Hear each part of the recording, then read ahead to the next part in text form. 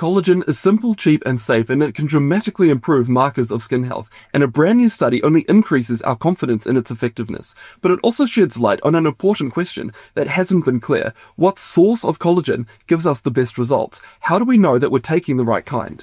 Think of collagen like the scaffolding that holds our structures together in our bones, muscles, tendons, and skin. The skin specifically, collagen forms a network that supports the outer layer, giving it the firmness and elasticity that it needs. Specialized cells in the skin, called fibroblasts, make collagen and elastin, which are the key components for elasticity. But as we age, these fibroblasts, they become less active, and collagen production declines by about 1 to 1.5% per year from early adulthood, and the existing collagen breaks down more quickly.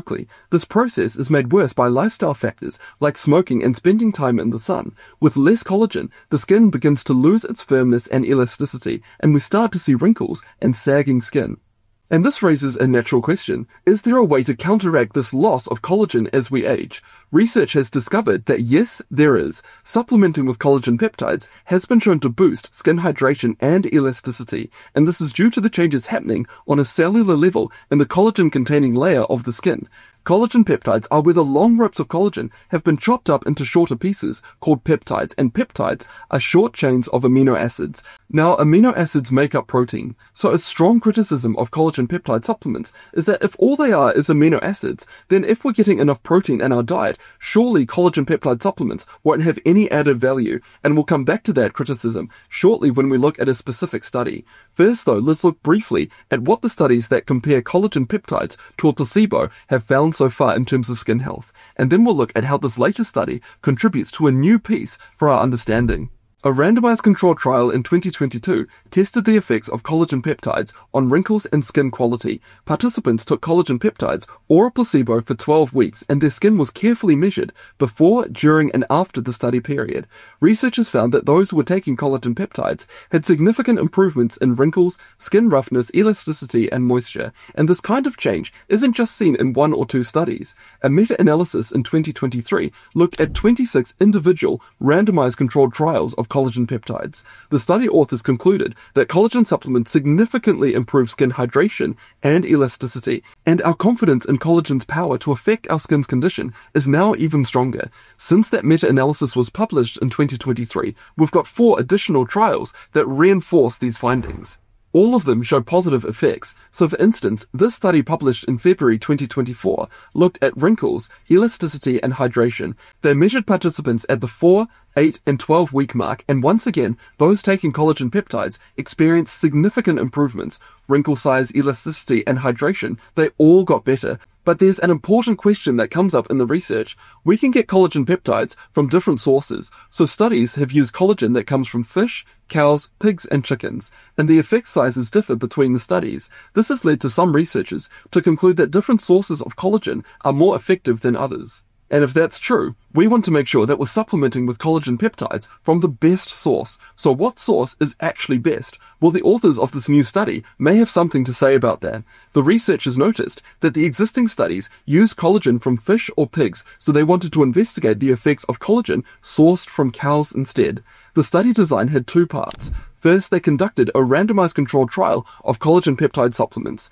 This trial included 66 women aged between 35 to 55, and it lasted 8 weeks. They looked at collagen's impact in terms of wrinkle volume around the eyes, plus elasticity and hydration of the skin. They used very precise equipment to measure the changes. So for eye wrinkles, they assessed the change in volume of one individual wrinkle, and they tested that at 4 and the 8-week mark. For elasticity, they precisely measured how quickly the skin returned to normal after being stretched. And they assessed hydration using a device that measures how well the top layer of the skin can hold an electric charge. So when skin is more hydrated, it holds the charge better.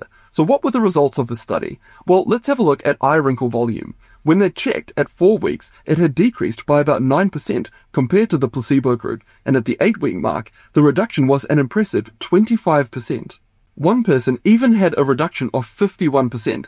So what about skin elasticity? Well, this improved by 6% at the 4-week mark and 9% by the end of the study. And finally, they found benefits with hydration. By 8 weeks, it had increased by 26% in the group taking collagen peptides compared to the placebo group.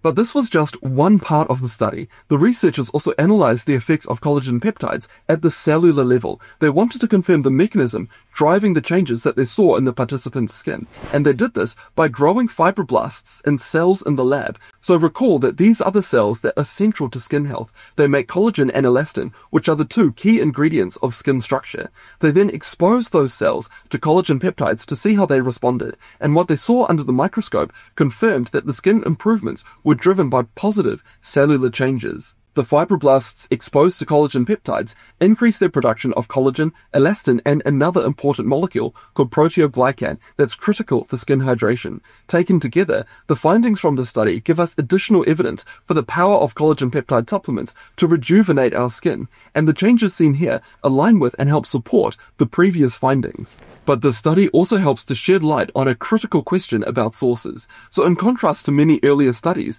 that used fish or pork collagen, researchers of this study used collagen from cows, and yet the impact of the supplements was similar. This led the study authors to a novel conclusion. It doesn't look like the effectiveness of collagen peptide supplements depends upon the animal source from which they come. So what might explain the difference then in the earlier studies? Well, it's known that the specific production processes used to isolate collagen from the different sources do have an impact on the final product. So maybe it's differences in how the collagen peptides are produced rather than the original source. It's an intriguing idea that they admit more research is needed, but for now, the study does add an important data point indicating that the original source of the collagen peptides might not be as important as some used to think. But while this may help to settle one controversy about collagen peptides, there's another one that we need to address, and it has to do with the form rather than the source. As we've already noted, collagen peptides are just short chains of amino acids, and our bodies can build collagen from amino acid building blocks that we can get from various protein sources. So shouldn't we just eat more protein? Do we get any extra benefit from consuming collagen peptides specifically? Well, we know that short peptide chains, they are absorbed directly by the gut and into the human bloodstream by peptide transporters. So there is a potential mechanism for how collagen peptide supplements may have a different impact on skin health compared to other dietary protein sources. And one intriguing randomized controlled trial from 2020 gives us direct evidence for greater efficacy of peptides. It examined burn patients. So one group took protein and the other group took a matching amount of collagen peptides. The collagen peptide group experienced significantly higher wound healing rates compared to the protein group. So this suggests that collagen peptides do indeed have benefits beyond regular protein intake.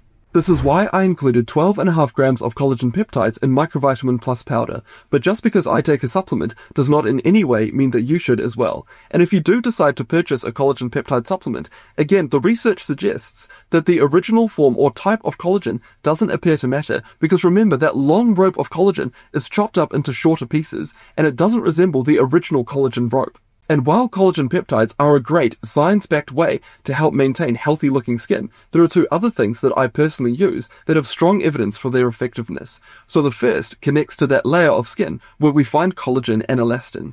In addition to those components, youthful skin also relies on hyaluronic acid. It's a natural compound found especially in our skin, joints, and eyes. One of its standout features is the ability to retain moisture. It's kind of like a sponge with an incredible capacity. Just 1/4 teaspoon of hyaluronic acid can absorb 1.5 gallons of water.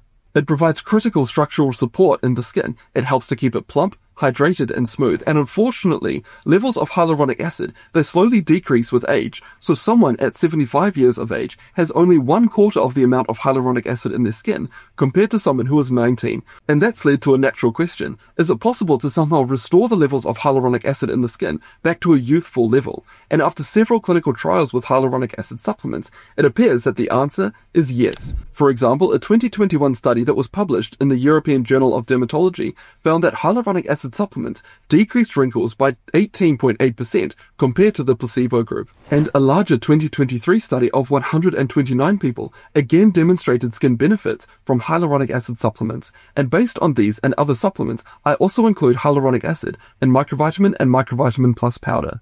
And one other thing that I do to keep my skin healthy is very easy to overlook. This is because we often think about repairing aging skin rather than preventing aging in the first place. And one of the key drivers of aging of the skin is UV radiation. We can't see it, but we can certainly see its effects. It breaks down collagen and elastin in the skin. It erodes elasticity and firmness. It also damages DNA and stimulates pigment cells, creating age spots and other discolorations. All of this can dramatically accelerate the appearance of skin aging.